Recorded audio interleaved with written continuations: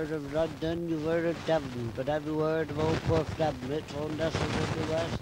My old hometown that I love best, though I cannot express, nor in words can I write, of a senior summer, oh wonderful sight, as I watched the sunset in the golden light, as it passed away into shades of night, and all I could do was to stand and stare, and think of the place beyond compare, and I thought that we don't even realise that we live next door to a paradise.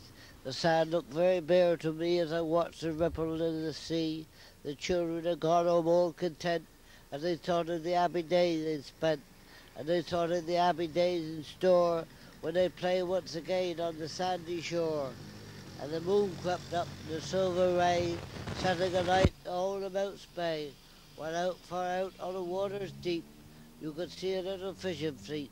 They were out for catches big or small, they sometimes have an heavy haul, while crawling all along the sand you could see the seagulls on the scan.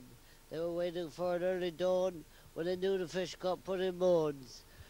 God made this place for you and me, and for us to live as human beings, not for battle, not for strife, but just to live a peaceful life, a life that is happy, and a life that's content, in enjoying the things that around us are lent.